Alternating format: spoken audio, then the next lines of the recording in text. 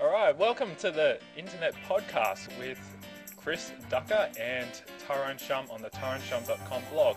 It's a real pleasure to be able to have Chris on the call today. He's a special guest, and I wanted to share with you today on the call a little bit more about what Chris does, because he's a real expert in the outsourcing field, and it's really interesting to be able to see, because he's living in the Philippines, what he's currently doing out there and how he's been able to achieve an excellent and growing a massive business over there. So welcome, Chris, to the call. And hello, Tyrone. How are you? Good, mate. Good. Very good.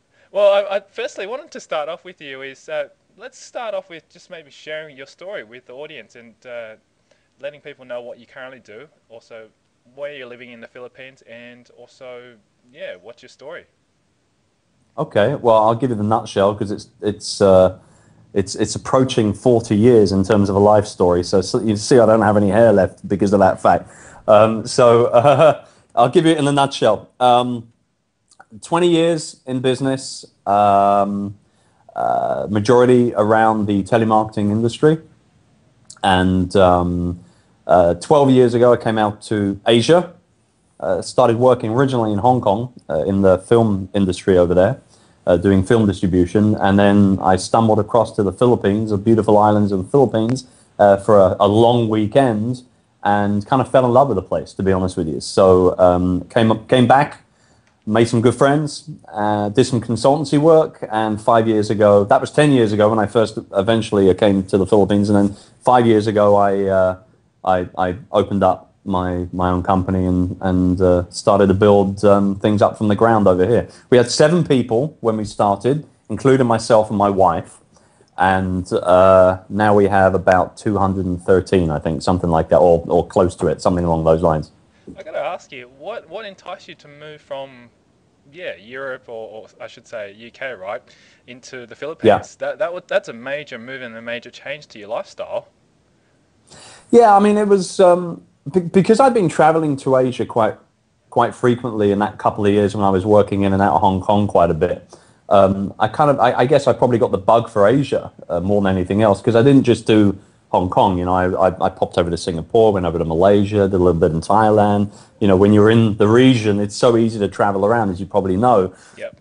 And so, you know, it got to the point where there was a couple of personal circumstances back in the UK that were quite life-changing events for me, and I felt, you know what, I'm gonna sort of just screw it for a bit and just see what happens. And I was very, very lucky to get some great, 2 or 3 years of great consultancy work over here, based over in Manila, and eventually stumbled across Cebu City, which is where I'm based full-time now, with HSBC. They hired me to come over and basically train their telemarketers here, work with their telemarketing team, and the rest is a little bit of history, as they say, I guess.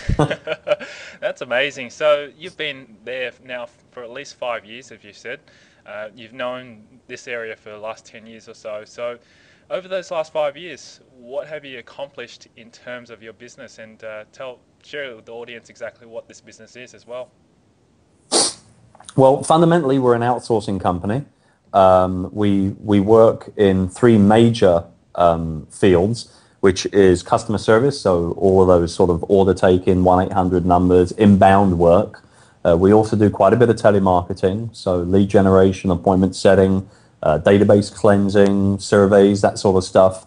And then probably for the last couple of years, we've been quite focused on the virtual assistant aspect of outsourcing. But more, you know, it's a lot more than just a freelancing thing where you're working with a home-based staff. Obviously, they have the huge infrastructure that we have as a facility, and everything that goes with that. So, and that part of the business actually is the one that's really, if you were to look at it seat by seat, client by client ratio, that's the one that's grown faster than anything else in the last couple of years. But the telemarketing probably still has the lead a little bit on anything else that we do. We're kind of known for our telemarketing and our sort of lead generation and things like that. But I mean, yeah, we actually, when we started out 5 years ago, we started out doing nothing but telemarketing because that's what I knew, plain and simple. Even though I had been in contact centers and call centers here in the Philippines for training purposes and for consultancy work and management work and things like that. I knew the industry, I knew the outsourcing world, and I'd been involved in it pretty much since the day I arrived in the country 10 years ago. But it wasn't really until, like I said, around 2000, middle of 2005, where I decided, hang on, wait a minute, there's way too much money being made in this lark. I need to get involved with this. And so, we literally started off with 7 members of staff. We had a facility which was good for about 30, but we only built desks for about 15 of them. And, literally 8 weeks later, we're building the extra 15 desks. And then three months into it, we've got the 30 people working for us. And we actually stayed as a pretty small outsourcing company for about a year and a half or so. There was no more than about 50 people working for us for a while. And it was nice because we were still kind of finding our way a little bit. We were still learning how to market ourselves properly and things like that. And you fast forward five years later, we now have 3 floors in the building where we are. And like I said, almost 220 odd people working for us. So it's moved very quickly the last few years. The last 3 years has seen the real major growth for us, and it's been a roller coaster. I can tell you, it's not simple running a growing organization in the Philippines. It's a tough country to do business in, regardless of what other people might say about it. Being paradise to work in and all the rest of it. Yes, I'm 30 minutes away from the beach, and the resorts are beautiful, and the water is crystal clear, and the fish are gorgeous, and all the rest of it. But if you're here to make money and do business on a global scale, based here, it's a slightly different ballgame. We were talking about it a little bit before you hit the record button, and it really it's not as easy as most people think, particularly when you're talking about several hundred people working for you. It's a tough caper over here sometimes. Exactly. You're not just dealing with 1 or 2 people, you're dealing with a couple hundred people. Yeah. I think a lot of people would be actually curious about jumping from that 50 to say 200 people in that span of time. Did you get the demand first before you decided to fill the seats, or was it like basically you just said, okay, look, we're looking to target it growing at this pace, I need to get these seats put in there? Which was it first? Sure. Well, like I said, when we first set up, we had a relatively small area on the 5th floor of the building, which is now where my personal office is, where I'm sitting right now. And that space was good for 30. We expanded it to good for about 60 after about 8 or 9 months of being in business. And then we filled it up, and like I said, we basically stayed at that sort of level for a year and a half, 2 years or so. But I think we went from 60 to about 100. We built out. We're very lucky. We're in a building where the landlord, in our contract, we had it written into the contract that he would give us first right of refusal on any space in the building. So it was a relatively old building, about 10 years old, but the infrastructure is great. Cable wise, everything like that, and we're actually above the #1 Hyundai dealership in the entire country. It's a 5-story building. The first story is obviously nothing but cars, right? Exactly. So it's a very easy place. When we have clients come in and visit us, they say, how do I find your office? And we say, well, blah, blah, blah, blah, blah street. And they say, where the hell is that? Just get in a taxi and tell them to take you to the Hyundai building. They'll be able to find it. It's a very big showroom. Just make sure your virtual staff don't go downstairs and start test driving the cars and put it on your credit card. That's right, exactly. Yeah, they got to lock them up. They got to lock them up pretty good. But no, I mean, it was something that was planned, I think, in every major growth step. We would consistently have seats empty, waiting to be filled. So we would build out and then fill them up, and then build out a little bit more, and then fill them up. So we went from the 5th floor to a relatively small area. Then we took the entire 3rd floor, which is kind of our own showroom, I guess, where we have the lobby and the conference room, the training room, and the chill out lounge for the staff and pantry area, and then the entire floor. All our server is down. All our servers are down there. Everything is there. And then we also then took about 3/4 of the 2nd floor for additional calling space and VA space as well. Nice. So it's slowly but surely. We've got about 40 seats empty right now, but I mean they'll be filled by the end of the year. easy, easy. Okay. Well, that's interesting, because what we're going to probably now talk about is I want to jump over to your blog that you've created called The Virtual Business Lifestyle. And this is how Chris and I actually met. Was I contacted Chris through the Virtual Business Lifestyle blog, and also I think I sent you a message via Facebook as well and Twitter. And we got in contact and we just started chatting, and then this is how we came across our interview. But it was very interesting because we complemented each other really well, because we're both in the outsourcing field and we like to teach people, and we also have very, very much the similar mindset. So what I wanted to also ask as well, too, for the audience's sake, is to ask you, what inspired you to create this blog firstly? My wife, actually. Okay. That's as with most lucky guys, there's usually a decent woman behind or to the side of them, and sometimes in front. But I'm not going to go down that path. No. I mean, leading the way, Tyrone, leading the bloody way, right? Come on, this is a family production. This is a family we're talking channel, about. Yes. But terrible. She won't watch this one. So basically, you've completely lost me now. Right, okay. Right, here we go.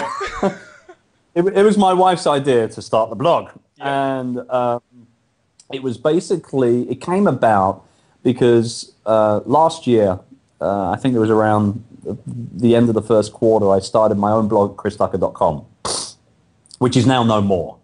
But I started it, and I started talking about anything and everything you can think of. And funnily enough, one of the most successful posts on the blog was about outsourcing, and what it is, how it works, how to do it, how not to do it. And it was quite a monster post. I mean, it's a good couple of thousand words. And usually when you get a long blog post like that, people scroll like, geez, I'm not going to read all that. That's insane. But, it became very popular. There was about 70 or 80 comments on there by the time I took it off. I mean, that's obviously over a period of months. But, I mean, for a blog that came out of nowhere, it became quite popular. Exactly, and I noticed that all of the posts that I would be putting on there that were in relation to creating, a kind of a more freer lifestyle, but still revolving around business, right? So you can make money, and living more of a virtual kind of life of being able to travel, seamlessly and work at the same time and things like that. I noticed it was those particular posts that were showing all the real interest on the blog. I did a post about how I had a fantastic experience at Starbucks with my son and the staff at Starbucks, and I loved writing that blog post because it was very close to my heart. But I had like 5 comments on it, right? So, that wasn't a very popular blog post. I thought it was great, but it didn't quite float with the audience. Yeah. But the bottom line here is that it became those kind of posts became quite popular, and so we sat down over the Christmas period, and I was sort of strategizing a little bit for this year for growth and things like that, and making some key hires, and it just sort of went into one thing led to another, and she said to me, you know what you should do? You should create a site where you're giving away advice and starting discussions and a community where people can come and talk about that kind of lifestyle design and, still revolving around business, but with a real heavy twist on outsourcing and virtual staff and things like that, because that's what I do, it's what I know. Exactly. Yeah, and all that sort of stuff. And it kind of just hit me, and I was like, okay, what am I going to call it? And I've got to give the credit to her. She came up with a name, she came up with everything. It was not down to me in any way whatsoever, which is quite ironic because, I've been involved in, marketing and sales and branding my whole career, and I didn't come up with a single thing. So it was all down to her. So, honey, if you're watching, thank you. Always them. It's always the partners that are always giving us good names. But we shouldn't really tell them too much, right? That will create problems at some point. But no, it just, it's just snowballed. I mean, we launched it we're a week away from being 6 months old, and it's just inspire it. I've been interviewed by so many people, and I get asked literally daily to do guest posts for people and things like that. So, and the big thing surrounding the blog is my goal for this year, and that was the main reason. That was the main focus when we launched it. I launched it with a video post, and I told everybody about my 2010 goal. A lot of people have kind of quite a few goals that they want to achieve every year, but I wanted to put together the mother of all goals, and that is to completely and utterly remove myself from this brick and mortar business on a day-to-day basis and become a full-time virtual CEO by the end of this year. And so without giving the entire game away, because no one will ever come and visit the blog otherwise, the bottom line is that I've broken the goal down to month-by-month miniature goals, which I've achieved. In fact, actually, I'm about 3 weeks ahead of June so far. And slowly but surely, it's developing. The one big major requirement for this goal to be hit is for me to hire another foreigner, another expat, as we call them here in the Philippines. Predominantly, they have to be American because 80% of our market is in America. And once I hire that one person, the rest is just icing on the cake, really. Once I've got that person that can fundamentally do what I do every day here myself, you know, I can lead. I might even hit the goal sooner if I can find the right person. I don't know. That is great. I mean, looking at replacing yourself is something that I think a lot of people want to be able to achieve, and if you can achieve it in the scale of your business, I think there's a huge market out there who wants to be able to follow in your footsteps. And I'm for one who's really excited because I've been following your goals as well too, and it's just really interesting to be able to learn so much from it because I'm sort of on the smaller scale of things, but I'm still quite happy with what I've got and achieved here. And for the people who want to achieve also the same thing as what Chris is doing, this is a fantastic way to be able to learn how he's done it. And it's a real inspiration to be able to learn straight from you because you are doing what you do. You know, you walk your footsteps and you really do walk your talk as well too. But on the blog itself, just so your viewers know, on the blog itself, there are actually monthly reports that I produce at the end of every month where I talk about what I did that month to get myself one step closer to that ultimate goal. And when I say virtual, I mean completely virtual. I don't want this chair. I don't want this nice office. I don't want a place that is Chris's place in this building for my company. I will come into the office once a week for a 2-hour management meeting, and that is it. Yep. That is it. The rest of the time, I'll work out of my home office because I'm completely set up at home as well. So I'll work out of my home office and anywhere else I want to. That's the whole deal. Exactly. So do you see yourself as well, once you've created this virtual CEO, what do you see yourself doing once you've got yourself out of the business and working less? Because I think you're absolutely nothing. No, I'm just joking. I would go stir crazy doing nothing every day. I don't understand when people say, yeah, I mean, people say, oh, you know, I'm going to sell my company, I'm going to get $10 million, and then, you know, I'm not doing anything for the rest of my life. And I'm like, how boring and crap is that? I mean, that's just so crap. Why would you want to do that? No, I have a couple of other business interests that I don't really focus on right now. That I would like to focus on to see what I can make of them. They don't really make me a whole lot of money. They do okay. But I also have a lot of plans for the online world in producing very high quality information products for aspiring, you know, lifestyle designers and virtual, you know, bosses and things like that. But they really are, honestly, they're not happening this year.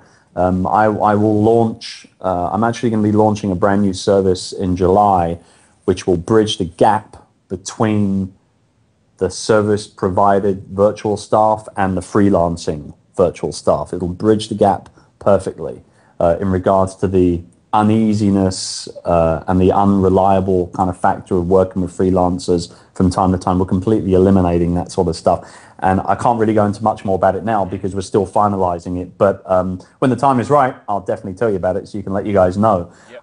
But the bottom line is that's the one, that's the one online project that we're launching. And I think I'm about halfway through an ebook in regards to working with virtual staff as well, which is really just it's a very condensed ebook. It's not one of those waffling ebooks, which is 120 pages long, and looks pretty and things like that. It will still look pretty, but it won't be 120 pages long. And I'll to be honest with you, price-wise, I'm going to be literally giving it away. I just want to get it out there to give people the opportunity to learn from it a little bit. But there's going to be a lot of different things, and that's the whole point. Is about diversifying your income and creating several streams of passive income, which is part of the process for the virtual business lifestyle.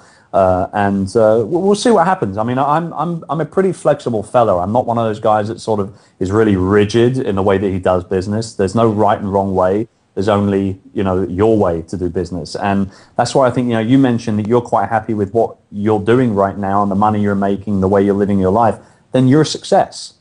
You are already a success. Everybody's got their own definition of success. It doesn't necessarily mean that you've got to get other people's approval. As long as you're happy within your own life, you could be making, $500 a week and living a lifestyle that you enjoy. And I know that there's plenty of people in the Philippines that are doing that as well. And then there's people who are making $1 million a year and unhappy. So you got to look at what success is defined to you, not other people's successes. So absolutely agree with you on that one. Hey, would you be interested in going back to the UK or the US once you've created this virtual business lifestyle or virtual CEO, so you plan to stay in the Philippines? Full time, probably not. To be frank with you, I do want to spend a little bit more time in the United States, mainly for business reasons. I get over there once a year, pretty religiously, and I'm usually there for about a month at a time when I am there. And for the last year, I've actually been taking, and I'm going to quote Mr. Ferris here. I've been taking mini retirements, exactly. Where I've been doing a month here and there, and I've really enjoyed them. And I've also found that even though I'm on supposedly the mini retirement, I'm still working a little bit, but I've been incredibly productive in that kind of setting, So I want to do a little bit more of that. I want to do a little bit more traveling with my family as well, and we'll see what happens for him. But as for going back full time, for the UK, absolutely not. No way. No. The UK now is a completely different country to the one that I grew up in and enjoyed growing up in. I go back there now and I find myself shaking my head, and it's not. And you ask anybody my age in the UK will say exactly the same thing. If they can't say exactly the same thing, they're either blind and deaf or they're just a complete mental case, because the place is it's going to crap. It really is. It's not the same country. So look, I'm English. I'm patriotic to a certain degree. I'm going to be cheering the lads on, tomorrow and things like that and doing all that stuff. Right. But the bottom line is that I would not want to live in the UK full time again. I wouldn't want to do it. So the US is a good one. Both myself and my wife enjoy the US, and we are eyeing San Francisco or LA, one of the two. Nice. For maybe a little, a good quality 6 or 8 weeks at the beginning of next year. We'll also probably do a month in England as well. And we'll see what else happens, but there you go. But that month will be July, August month. That will be the warm months, not doing the rain. Months, definitely no way going back there. Totally understand. No. Nice. All right. We're spoilt here in the Philippines. The weather is so beautiful all the time. We're completely spoilt. Well, you're lucky because at the moment in Sydney, it's freezing today, and it's been freezing for the last few months. So can't wait till the warm weather kicks in. But when the summer does come around, definitely come down under to Australia. It's a nice place, and check it out as well. You know what? I've always wanted to come over. I've just never gotten around to it. I'm only 8-9 hours away from it, or whatever it is, and it's just as easy to get on.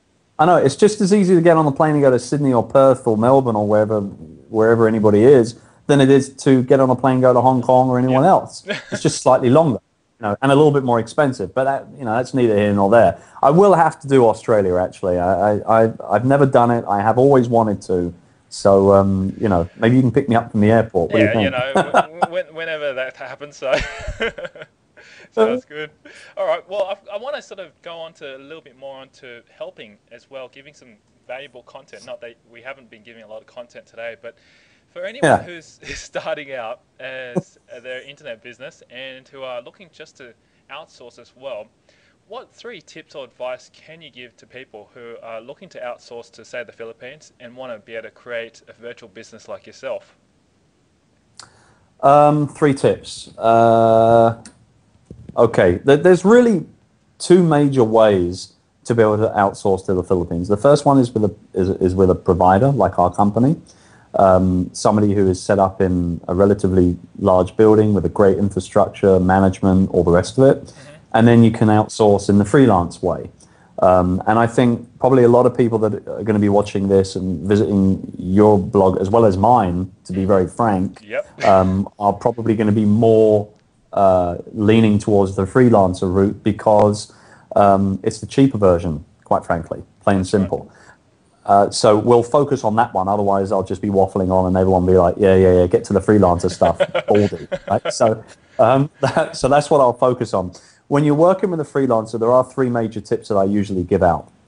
The first one is to make sure that you make your expectations of your virtual assistant very, very, very clear in terms of the way that you want work done, the way you want it produced. I mean, I'm talking about, I'm a detail freak, so right the way down to what font you use, what size of the font you want to use, everything. Because ultimately, you might have to spend a little bit of time going through those specifics and being real clear on things at the beginning of your relationship, but ultimately, it'll mean that you don't have to correct them all the time. That's right. Correcting somebody at a distance, particularly if they're on a different time zone, is a hell of a lot harder and time-consuming than it is if they were just in the same office with you and you could talk to each other over the same desk. So, I have the luxury of having a personal assistant here in the office, literally on the other side of that wall over there. She's spectacular. But I also actually hire and work with 2 virtual assistants as well that are not anything to do with my company. The reason why I do that, the main reason why I started it is because I wanted to experience the freelancer route myself. So I know what I'm talking about when I'm talking to the readers of the blog and things like that. But as time has progressed with both of those, I've been working with them for about 5 or 6 months now. No, that's a bit of a lie. About 4 months now. And I now utilize them very heavily every single day. They're both on the full-time payroll for me.